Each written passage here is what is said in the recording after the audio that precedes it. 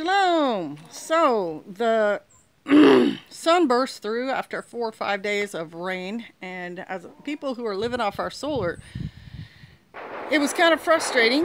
Yeah, we got a little noise in the background. Don't pay attention to that. It was a little frustrating to not be able to charge up my computer and to really scrabble to get enough power to do the phone, but we did it, and I'm kind of, I won't say proud of myself, but I am glad that I did more than just sit around and like turn on the generator and hope everything was going to work out. I made bread on a wood stove. I made cookies on a wood stove. I heated up a lot of our food on that wood stove. And it's not meant to be a cooking stove, but I even did little experiments with the thermometer where the logs themselves seem to generate around 50 degrees per log. So I actually figured that out too in the course of doing the things that I did. And this morning, it came in handy because Pastor had left 2 logs in there, and when I tried to light them, they were not doing a very good job. They were smoldering, they were smoking, they weren't putting out much heat for 2 logs. Actually, it ended up being 4 that I got in there. There was only about 150 degrees, maybe less going on, so I knew something was wrong.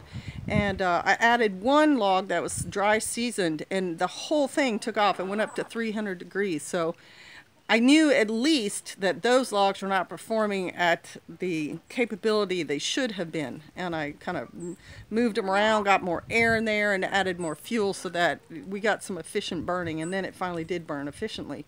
So it's just sort of a point that even without power, you can take advantage of things. And I used, get it, fire power to do the cooking and to keep the cottage warm.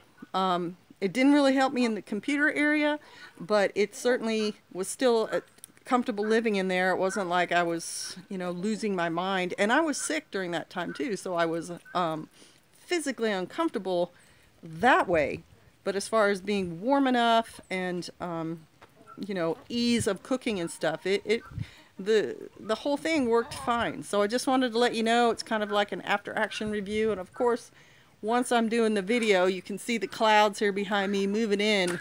I'm hoping the sun comes back out. I think it will, but I haven't had a chance to see how big that cloud is. But I thought you guys would like to know what I learned and to know that you can do it too.